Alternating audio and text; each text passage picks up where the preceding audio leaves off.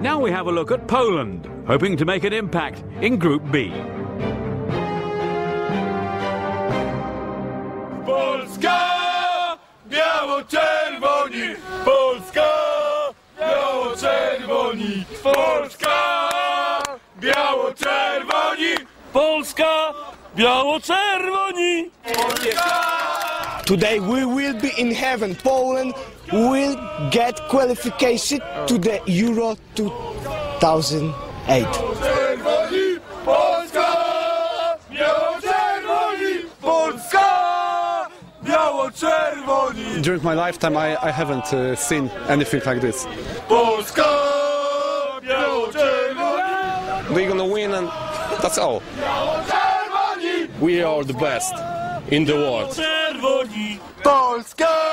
We win matches. That's the most important part. Polska! Biało-czerwoni! Polska!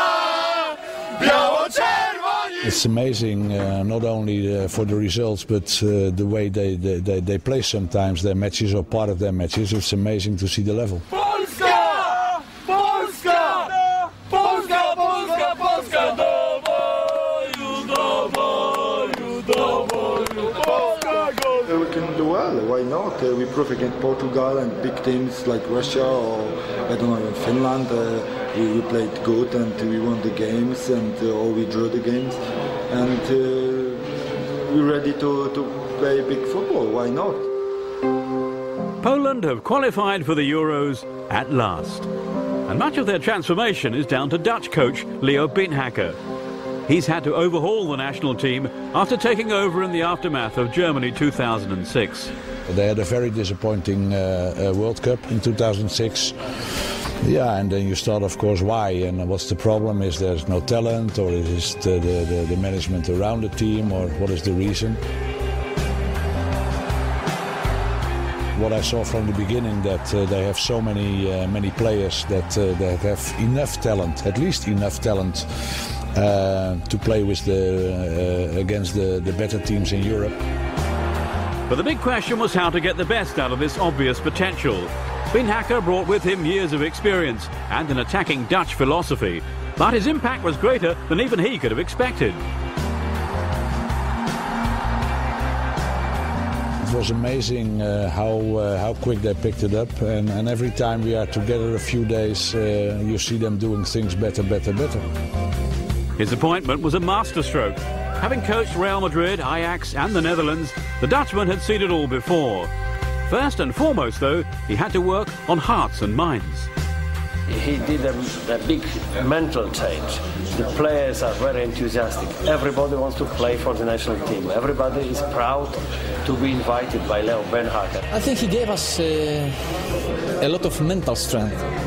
We are stronger. We are going on the pitch with the mind very clear, focus on the winning game, even against the best team. You have experience, and the experience. When you have experience, you can know what you can give for the team. Beenhakker's short reign at the top of Polish football has been so successful that he has already extended his contract until 2010. At the moment, he just can't put a foot wrong. The federation prolonged the contract with him, so I think that the time he was working here, he proved that he is the right guy on the right place. Leo became a very popular man in Poland, and anywhere he goes to meet school children, or to open or to close the youth tournament, he is loved. Leo Beenhakker! Leo Beenhakker! Leo Beenhakker! Leo!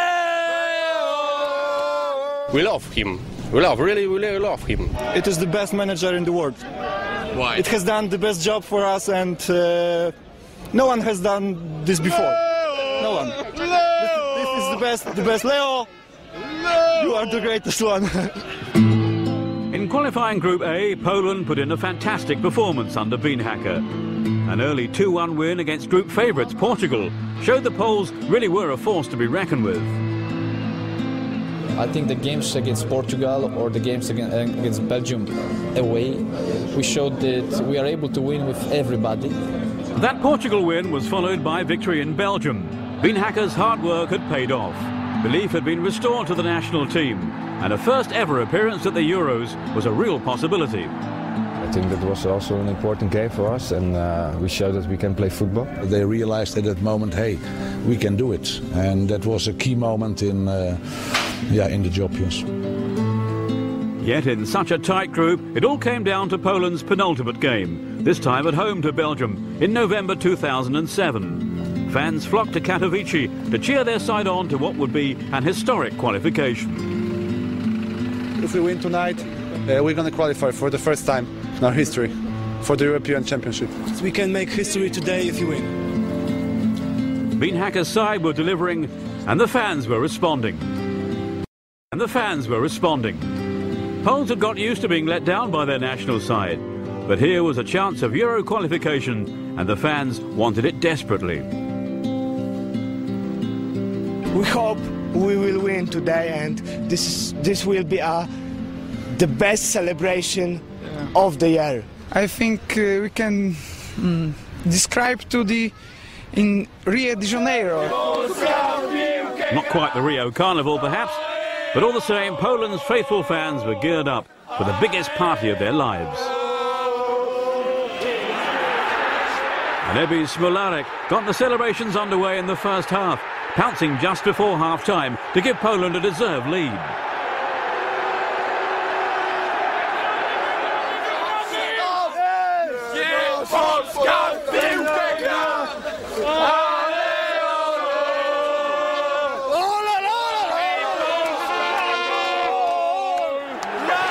Smolarek really was the difference for Poland. This was his second and ninth of the campaign, sealing a 2-0 win and a momentous victory for Leo Beenhakker's men. A result that sent the fans into ecstasy, and it's a party that's still in full swing. We are really happy, and we did a big thing, you know. Over the years, Polish players try to go to Europe, never got the success, and this time was, beautiful.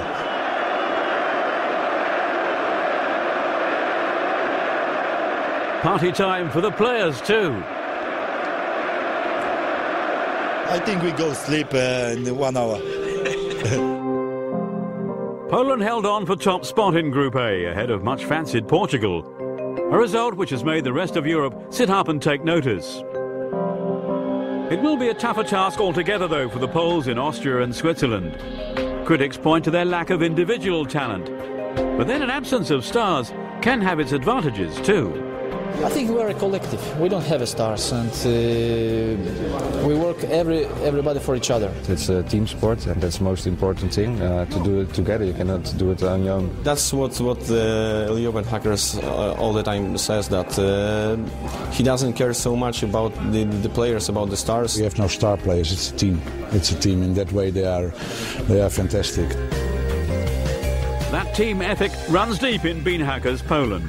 Every player working for one another, so much so that the Poles will be no pushovers for Germany, Croatia and Austria in Group B.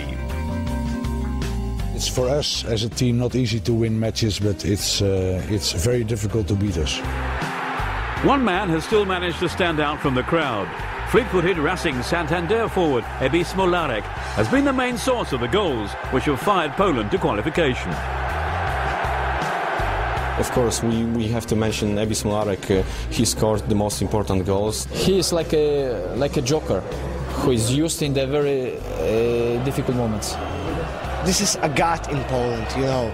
This is a favorite player of fans in Poland. This is a god for us, you know.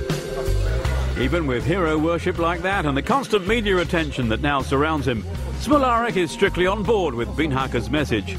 No stars. For me, it's not the most important thing to be the top scorer in this team. For me, it's important to win matches, and when I score and we lose a match, I'm not happy. So I'm a team player, and I will always be that.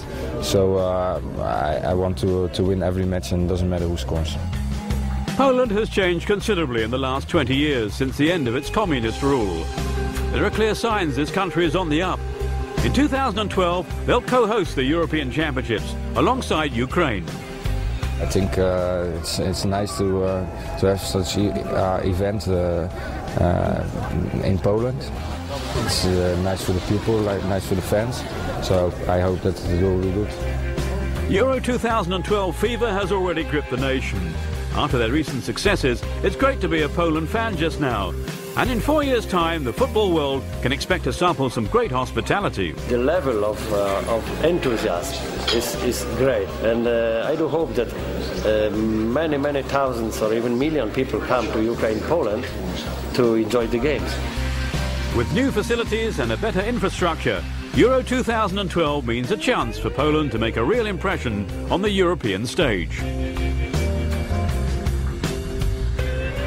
It's a big chance for us. It's changed Poland. We have stadiums, but of course not European level stadiums. We don't have sports center, and we will have it, and we stay for the future. So it will mean a revolution for Polish football. Poland is far behind in relation with Western Europe, and the good thing now is to organize 2012. They must start building stadiums. They must start building training facilities and so on. So in that way, it's very important for this country to make within 2-3 years these steps. And I'm sure then Poland is one of the giants of European football for sure.